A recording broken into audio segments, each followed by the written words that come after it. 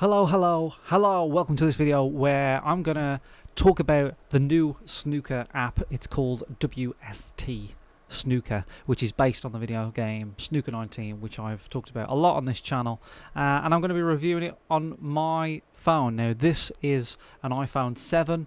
Yes, it's a little bit old in 2020. I was gonna get a new one, and then lockdown happened and I was like, well, I'm always by a charger, so I've still got this whack-ass phone. The battery's not great, but it can run on it. And it's a good test of how well it runs on an older phone.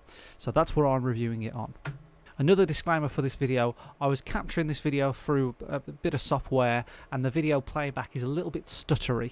It actually played pretty smoothly. It wasn't as stuttery as the video makes out to be, but the resolution of the video is absolutely spot on. So if you see a bit of stuttery movement, that's not the game, that's the recording. Let's talk about some features of the app, how it compares, and if it's worth the cash, the hard-earned cash that you guys earn, or whether you should just not bother.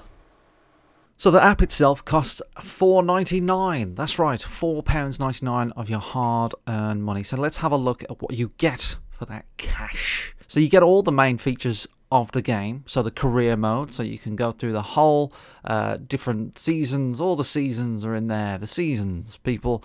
The practice table. However, with the practice table, my favourite feature of the practice table is where you can retake shots, because you're like, oh, I missed that one, I don't know why, and then you press R3 and then you just retake it and realise that you're a numpty and you didn't even aim at the right ball. But that isn't there. You can't retake a shot, or I couldn't see it. And also, if you just want to move the white ball because you just want to keep momentum, or you just made a slight mistake and you just want to move on, that's not in there either. So that kind of defeats the object of the whole practice table. But the practice table's there, I guess. It just doesn't work fully functionally. Is that a word? I don't know.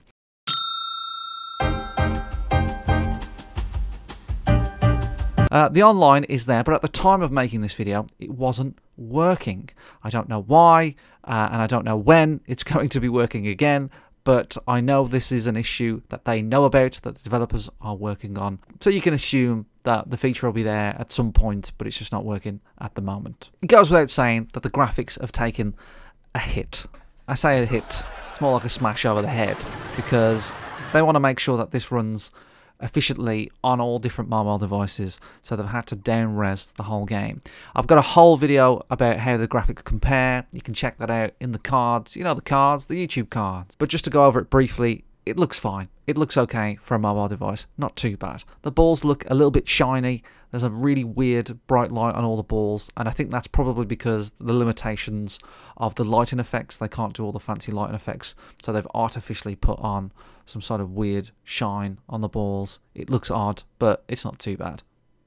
The player models are all the same, a little bit more down-res than the console versions, but they all still look like they're dead inside. So it is the same as the console version. And the controls work. You have to play with two hands, holding the phone horizontally. But one of my main gripes with these kind of games is the fine-tuning on a pool or snooker game is the do or die. If you don't do the fine-tuning right, you might as well forget it, throw it in the bin, because you need that fine-tuning for these games. And it works pretty well. You have to just hold the black circle on the bottom left of the screen, and then with another finger or your thumb, just move the screen left and right. And that seems to work really, really well. So I'm quite pleased with their workaround on the fine-tuning. You go from the TV view to the player view with the red and green arrows in the corners, and then you tap the screen to take the shot. You have to tap it twice to start the power bar, and then again to stop the power bar. This works pretty well. The only slight issue I had was putting position on the ball is a little awkward. On a controller, you can move the control stick down or up directly, but on a touchscreen, it's a little bit harder to move it directly up or down. So sometimes you always put a little bit of side on the ball, and as you know, if you put side on the ball, what happens? That's right, you got it correct, person at home. It goes off the line, and then you might actually miss the whole shot. So you just have to be careful with it. Now, a few things to note. My phone did get very hot when I was playing this, and it's going to drain your battery. I mean, my battery on my phone isn't the best anyway, so that's not a great measure, but my phone is an iPhone 7, not the newest phone in the world. It's something to consider. The long shots are very hard to see on the game. The mid shots and the close-up shots obviously are a lot easier, but I had struggles getting the long shots in, especially when it was quite close to the pocket and it was a fine cut, for example. What does seem to happen on the mobile version that doesn't happen on the PlayStation version is that the power bar and the blue area in the power bar seems to be less important. When you hit outside of the blue area on the power bar, the line gets altered so you can actually miss the shot. But on the mobile version, they don't seem to do that. I purposely took a few shots where I drastically went outside the blue square and it didn't seem to matter at all. So I think this might be a way of them going, well, we know it's a touch screen, so it's not as easy as a button, so we've kind of allowed a little bit of wiggle room for you to just pop the ball. I can see why they did it. It doesn't really change your experience. It just kind of cheapens the whole game a little bit. I did see in the options that there was a option for a controller to be added, but that's not really what I play a mobile game for. I think you want to play it on the touchscreen, you want to play it on the go, you want to play it on the bus, in a bus, on a bus, whatever it is. So a controller for me just isn't the way to go. If you really cared about playing a snooker game on the go and you wanted the controls, you could probably get a Switch and a Switch version of it and a whole bunch of other games as well. So my conclusion is it's a decent package for $4.99. If they get the online working, I would say it's not a bad buy if you're desperate to get some snooker while you're on the move. You know, you get the full career mode, practice table, that's not quite there, but the physics are as good as they are in the main game. That's the most important thing. So I think if you want to buy this, it comes down to how do you like to play your snooker games? Are you desperate to play it when you're on a commute, or do you want to play it like I like playing my snooker games, in my little gaming chair, with a controller in hand, on a nice TV, soaking it all in, enjoying the dead character looks, and playing some snooker? That's how I like to play it. I personally don't think 3D pool and snooker games translate very well to a mobile device. It's tough to do. And that's why we see 2D pool games seem to work much, much better on a mobile platform.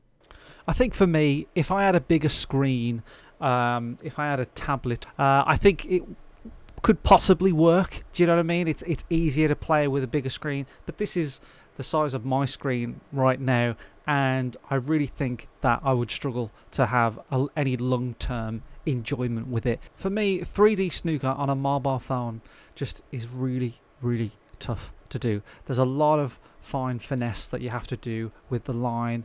There's a lot of finicky controls that you have to get through, and you need depth, and you need a big screen. That's why 2D snooker and pool games work so well, because the size of the screen, the resolution of the screen, the shape of the screen all kind of works very well to when you look at a pool table from top down or a snooker table from top down. It's the same shape, but when you have an extra dimension to that, it's really, really difficult. So I don't think I'll be spending much more time with it, just because it's a little bit too faffy for me. And when I actually recorded the video for some of the PlayStation footage, it was just so nice to go back to using a controller. So if I had a bigger screen, a bigger phone or an iPad or whatever, maybe I would have a better experience. But this isn't really going to be the way that I'm going to be playing my snooker on the go. So for me, it's a no. My opinion of it is this. Like, I can't blame them for putting it out, right?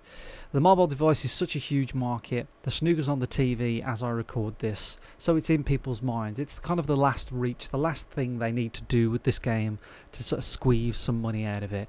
And if that money can go towards another snooker game, something where we can improve on all the great things that we love about Snooker 19 and put that into a Snooker 2021, then I'm all for it. I don't mind them doing it. And hey, maybe this is the only way some people can actually play it. So good for them. So I don't blame them. I don't really hate the fact that this exists. It's not really going to affect me, but it's not really going to be something that I'm going to be playing.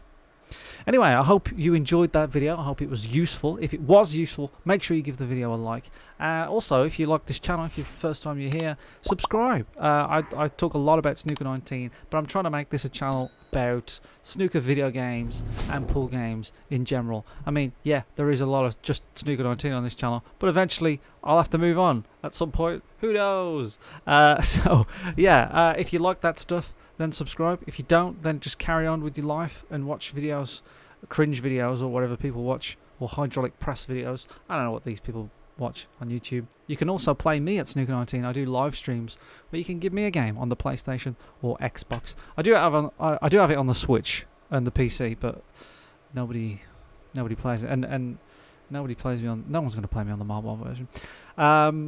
That's about it. So thank you very much for watching, and leave a comment if you got this far. If you've got this far, leave a comment. And the secret word is mob. That's how I know you've got this far. Congratulations, you win nothing. Goodbye. What am I doing with my life?